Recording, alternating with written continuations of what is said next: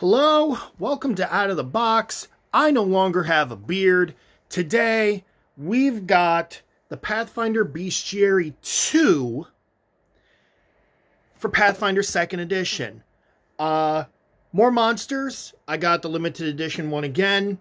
I know you folks out there are probably asking, why do I keep buying the limited edition ones? Because they look good in red leather.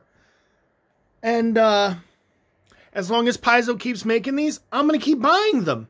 The next book that's coming out is going to have a limited edition version too. They just look so good with just the logo and what book it is without all that art on it.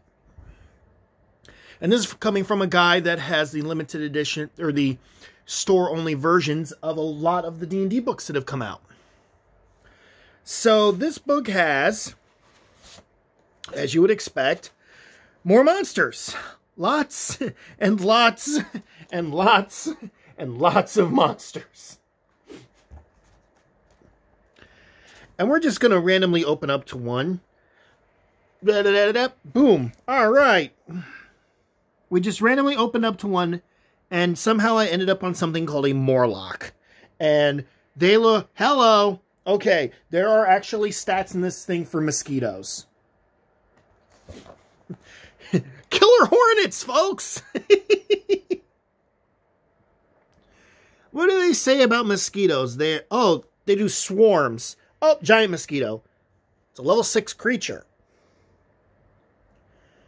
Perception, blah, blah, blah, dark vision, scary high strength, even scarier high armor class.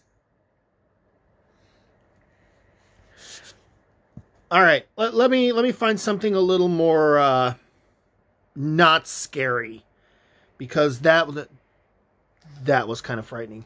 Do they have different kind? Oh. So there's finally stats for. It took 2 bestiaries for them to finally put elementals in it, because there's air elementals, and then on the next page we've got earth elementals. And then on the next page, we've got fire elementals and a scorpion. Oh, it's called a magma scorpion. So they actually have other kinds of monsters in here. And then mephits and water elementals. It'll be interesting to see if I don't know how I feel about it taking 2 books for them to put elementals in it. I mean, because it's like elementals were like a staple D&D monster. I could go through my 1st, 2nd, 3rd, 4th, and 5th edition monster manuals for Dungeons and Dragons, and elementals will be in it. I could probably go into the 1st edition Pathfinder Bestiary and find elementals. But we'll see what happens. Oh, they've got killer whales too. This is kind of cool. I'm gonna enjoy going through this. On top of that, there is actually